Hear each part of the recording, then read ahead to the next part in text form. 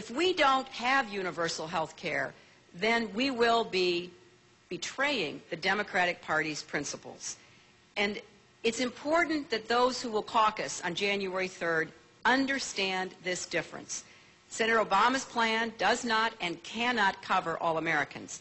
He's called his plan universal, then he called it virtually universal. But it is not either.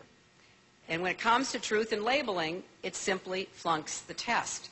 He's been saying there's no difference between our plans, but his plan would leave at least 15 million Americans uninsured, including more than 100,000 people right here in Iowa.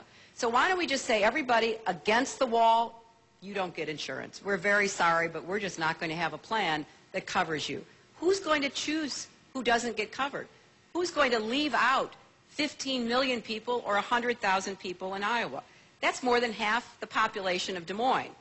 That's a huge difference for those who get left out, like the daughter of the woman that I met from Greenville. And it's a huge difference to me to leave 15 million people virtually invisible, because that is what we would do. Well, when I am president, there will be no invisible Americans, and there will be no Americans without health care. That is one of my highest priorities. And I know it's going to be a tough fight.